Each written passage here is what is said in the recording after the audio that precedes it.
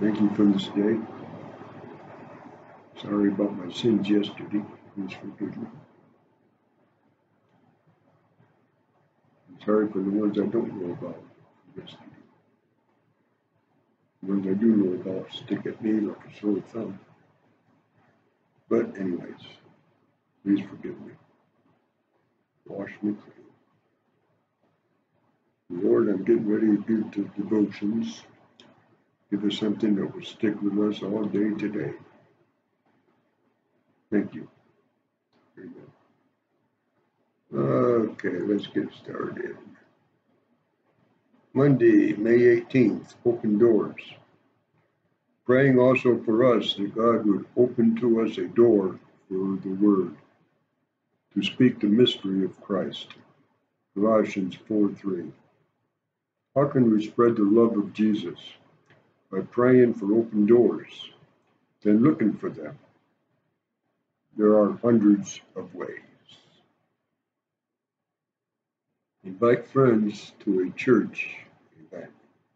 Tell others about Turning Point Television and Radio, or that of another ministry you enjoy. Give away a Christian book. Wear a t-shirt that expresses your faith. Invite unsaved friends to a cookout and start building bridges. Tell your rideshare driver about a Bible verse you've been pondering. Keep small Bibles with you to give away. Put a Bible verse of word of testimony on social media. Learn to say, God bless you, when you pick up your fast food order. Pray for a missionary God puts on your heart. Financially, support your local church and other ministries that are sharing the gospel. Take your Bible to school. Read your Bible at airports. Consider going on a mission trip. Learn a presentation of the gospel message. Find someone who needs a caring touch and minister to them. We have the privilege of expressing the love of Jesus everywhere in the world. Let's seize the opportunity. Share His love by telling what the Lord has done for you. Share His love by sharing your faith. William J. Reynolds.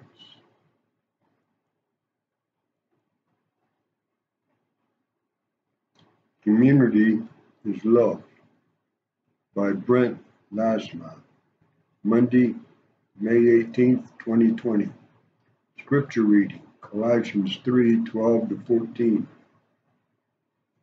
And over all these virtues on love, which binds them all together in perfect unity. Colossians 3:14. Sharon is part of a community of women who do life together. They study the Bible together, pray for each other, and support each other in everything they go through in life. There is no judgment or looking down on someone for not knowing the correct answer to a question. When Sharon's brother was hospice care and she was his primary caregiver, this group supported and loved her in every way possible. And Sharon has reciprocated that love by caring for other women in the group as they have experienced major challenges. All of us have times in our lives when we need extra measures of support and love. When things are difficult, when we mess up and feel as if no one can love us, we need to be cared for and loved. And there are times when we need to care for others, especially when they mess up or are going through difficult times. Paul describes a new life that follows Christ's life because of Christ's sacrifice. Followers of Christ put off their old selfish ways and put on all the new virtues they can have because of Christ. And over all of those things we are called to put on love, which pulls everything else together. Unconditional love is essential and integral to community. Father, help us to show your love for others and experience others' love in our communities. For Jesus' sake, amen.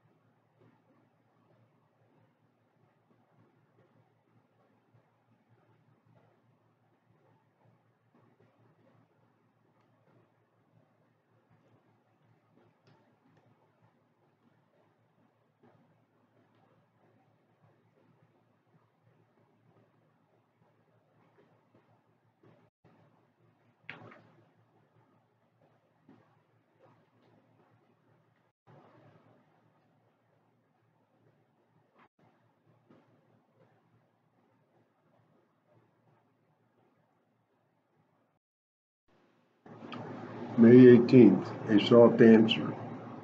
A soft answer turns away wrath, but a hard word stirs up anger. Proverbs 15:1. Roger Dawson is known as America's premier business negotiator. He spent his life training business executives to negotiate good deals in tense settings. His advice: be careful what you say at the beginning. If the other person takes a position with which you totally disagree, don't argue. Arguing always intensifies the other person's desire to prove himself or herself right. Solomon said something similar nearly 3,000 years ago. Never has society so needed this advice. Our world is filled with angry words between heads of state, between political leaders, between politicians, between newscasters and commentaries. Our electronic media doesn't help. It often amplifies the anger. If we aren't careful, the world's angry spirit can seep into our marriages, homes, and churches. Proverbs 15:1 teaches us to underreact. If someone approaches you in an angry spirit, you gain the advantage over them by remaining calm. When you angry with someone, it makes them defensive and locks them into their position. That's not a winning strategy. It takes the Holy Spirit's calmness within us. But we should take Proverbs 15:1 as a guide. A gentle answer deflects anger. Harsh words make tempers flare.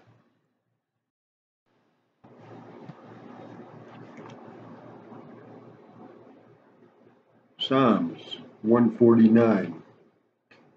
Sing to the Lord a new song, his praise in the assembly of his faithful people. Let Israel rejoice in their Maker. Let the people of Zion be glad in their King. Let them praise his name with dancing, and make music to him with timbrel and harp. For the Lord takes delight in his people. He crowns the humble with victory. Let his faithful people rejoice in this honor and sing for joy on their beds. May the praise of God be in their mouths and a double-edged sword in their hands, to inflict vengeance on the nations and punishment on the peoples, to bind their kings with fetters, their nobles with shackles of iron, to carry out the sentence written against them. This is the glory of all his faithful people. Praise the Lord. May 18th, inspiration or impulse. Let nothing be done through selfish ambition or conceit, but in lowliness of mind, each esteem others better than themselves. Philippians 2:3. Two men were riding their horses down a country road, discussing the question of motivation. One believed we're capable of pure motives, even without Christ. The other disagreed. They came to a ditch where a pig had gotten tangled up in fencing and was struggling to exculpate himself. The latter gentleman got down in the mud and managed to free the animal, though he ruined his clothing. Resuming their trip, the first man said, "There, that was a selfish act of kindness." But his friend replied, "No, it was pure selfishness. The only reason I helped that pig was to save myself from the guilt and torment of worrying about him all day." Without Christ, it's impossible to operate from true love and godly motivations. But as we grow in Him, our motives gradually improve and we're increasingly compelled by His love, which is poured out into our hearts through the Holy Spirit He has been given to us.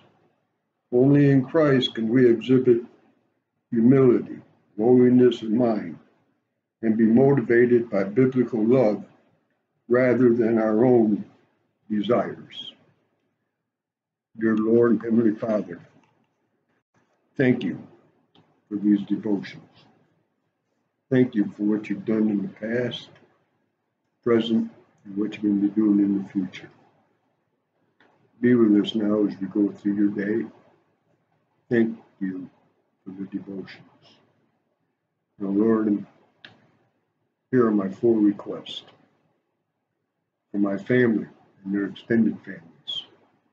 Pour out your wisdom on them so they don't take their eyes off you.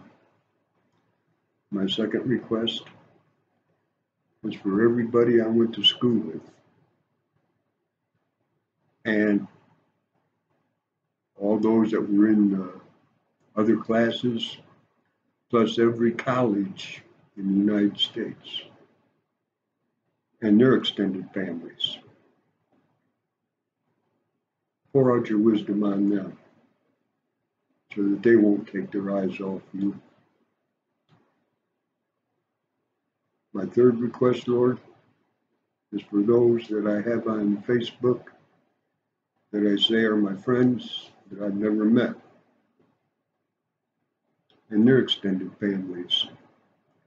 Pour out your wisdom on them so that they won't take their eyes off you. And as for me, Lord, please, no mind games today. Keep pouring that wisdom on me from now until I do this tomorrow, if I'm still alive. Thank you. Oh, Lord, keep my heart pure and right with yours. And I ask all these things in your name. Amen. Okay. Have a beautiful Monday.